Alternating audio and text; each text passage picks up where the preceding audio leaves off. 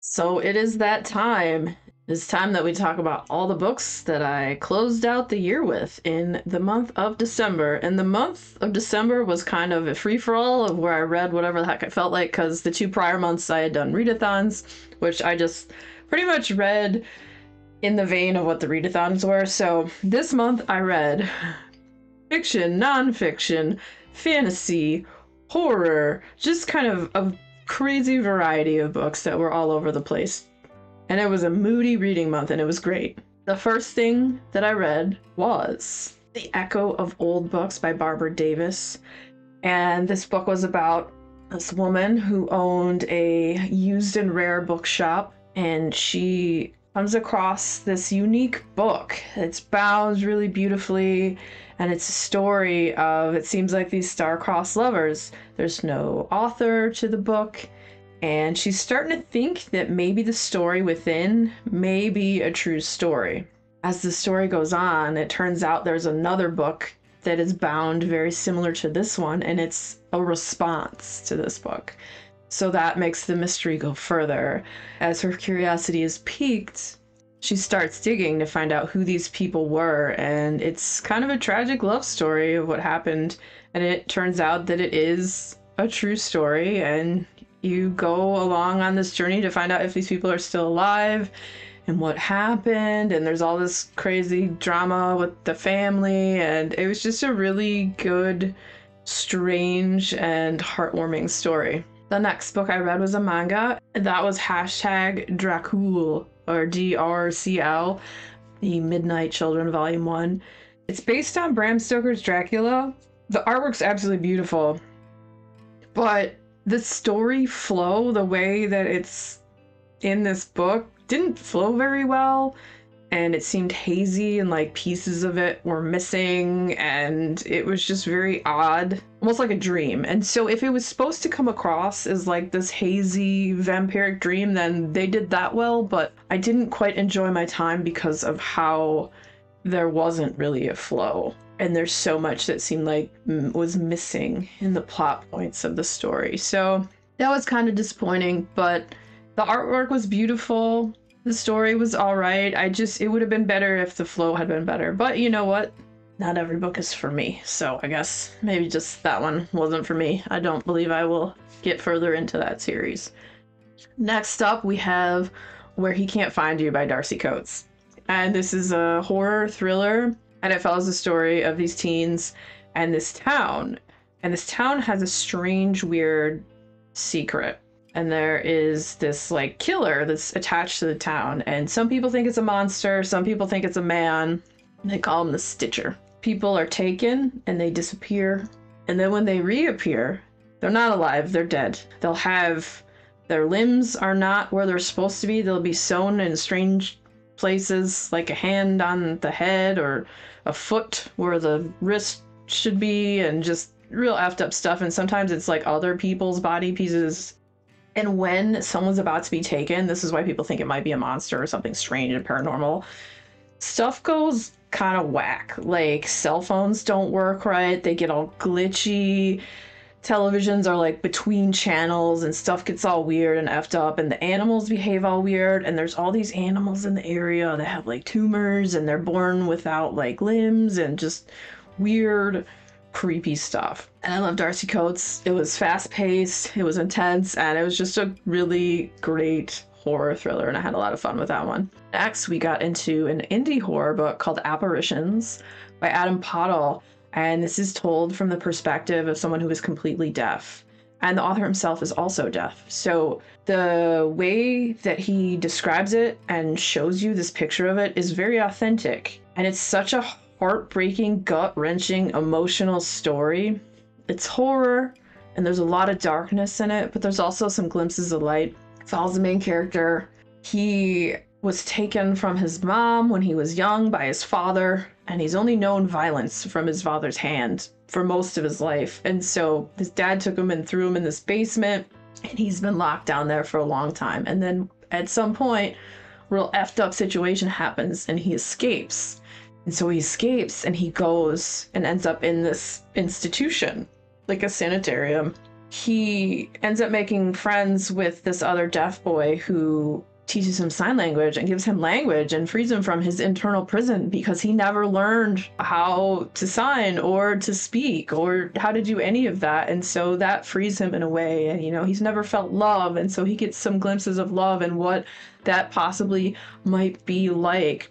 Except for everything takes a very dark turn and twist towards the end. But it's such a powerful, moving story, and I would highly recommend it. It's just, man, it's gut-wrenching, but it is so freaking good. Also, I will have links to all these books down below if you're interested in any of those. Those are affiliate links, which is a great way to support the channel and also to support indie bookstores. Next up, we have Mr. Magic by Kiersten White. I loved this book. It's so freaking weird and so good. So there's this TV show that maybe existed, or maybe it didn't. People think it did. There's all these Reddit forums about this show called Mr. Magic that seemed to exist when they were kids. But no one can find any information on where it was filmed, who produced it, anything about when it was on, or all of this stuff. And some people have memory of it ending because something really effed up happened that ended the show. That was possibly pretty terrifying. Did this show actually exist? Well, maybe. So there's characters. They are the kids, now grown as adults in their late 30s that used to be on the show, and they're contacted to come do this reunion podcast to tell the story. And they go back to this house and stay in this house where their families used to stay when they were filming the show.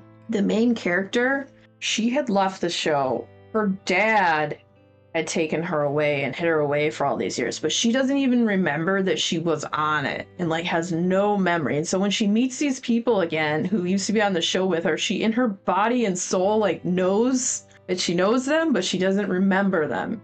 And so she's kind of coming into this and trying to figure out what's this all about and what's going on. And all these people, all they really remember is the happiest they ever were was when they were in this show and filming, and they've been chasing that their whole lives, and it kind of, you know, effed up their lives and how they live them and whatnot. And so they all come together.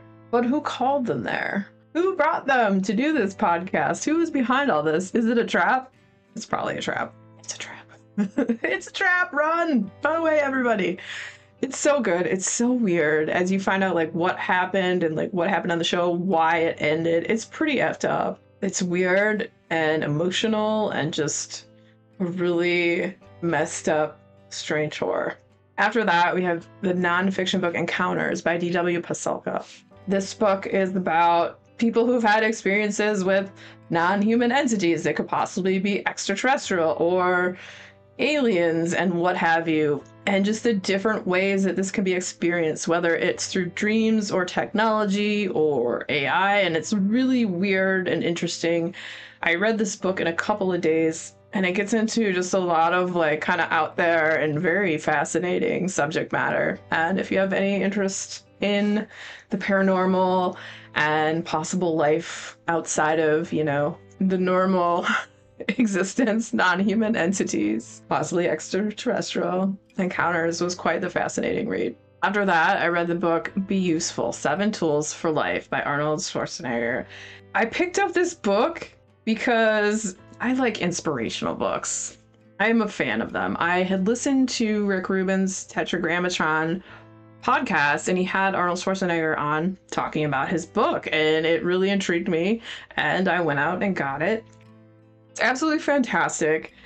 It's basically steps that anybody can put into practice just to work towards your goals of what you want to do in life. Like, you know, your dreams, what do you aspire to and how you can get there. And you start slow and you build on it and work towards that. And I thought it was pretty great. I have a standalone review for that book that I will link down below if you're interested in checking that out. Any of the books that I have standalone reviews for, those will also be down in the darkness in the description. So feel free to check those out. Then after that, we read an indie horror book called Mothman Haze by E.C. Hansen. And if you've been around the channel, you may know I love cryptids, but especially I love Mothman. You might be able to even see him over my shoulder. Oh, can I point to him? He's right there. There's a stuffed Mothman right there. And then there's smaller. I'm trying to like look at my camera. Up there's like a little one too. You give me a book that's about Mothman, I'm probably gonna want to read it. So this is a short little horror novella, and the story is about this girl and her nephew who was kidnapped, and her dad thinks that he saw Mothman kidnap the nephew. And so the story is super weird, and they're trying to determine, did this winged creature kidnap her nephew, or was it a normal kidnapping? You know, like, did the father possibly kidnap him, or was it just some random kidnapper, or was it really Mothman? It's sad, it's emotional, there's some dark humor in it as well, and the main character is very horny. Just saying. The ending is just kind of gut-wrenching, and yeah, I highly enjoyed it. After that, we got into a little bit of fantasy, and it was a fairy tale retelling kind of story called After the Forest by Kel Woods. The story follows the characters Greta and Hans, so right away you may notice Hansel and Gretel. So it's part Hansel and Gretel, part Snow White, and a little bit of Peter and the Wolf. And it's witchy, it's magical, and just a fantastic retelling. I really enjoyed my time in this one. Hans, he's a gambler, and he owes money all over town. And so now they are faced with possibly losing their house. With the backstory and their history of how they were taken by this weird witch back in the day with her gingerbread house, and everybody thinks that Greta pushed her into an oven. Well, we're not sure. What Greta doesn't really remember and all of that stuff. So they kind of think that Greta herself is a witch, and weird stuff happened when she was a kid and they blamed her, so they think she's kind of witchy and all that. And so anyway, gambling debt, right? So she has to figure out how they're gonna pay this gambling debt. On top of that, some effed up stuff starts happening where people may start calling her a witch and blaming her as possibly being a witch. So then she's got to try to dispel that as well. Stuff gets crazy. It's a wild story, and it was a really fun fantasy. It was dark and magical, and I have a standalone review for that one too, so that'll also be down. Okay, then we read a crazy haunted house story.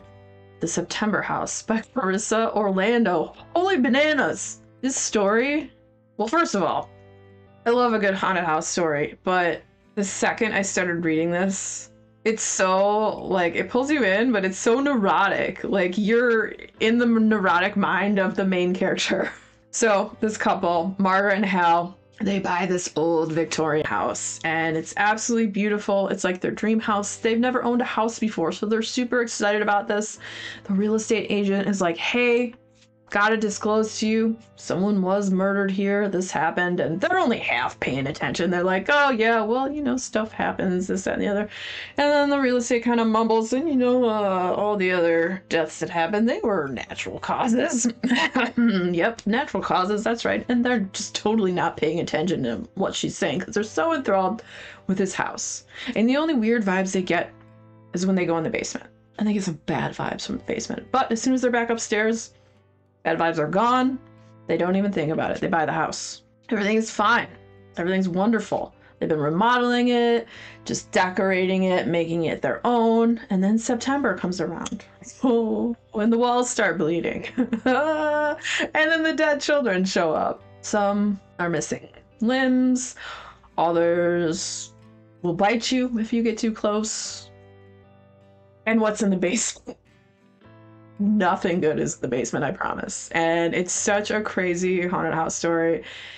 I thought it was good, and I liked it quite a bit. And you know, for me, it was going to be a 4-star read. And 4 is a great read. 4 stars, great read.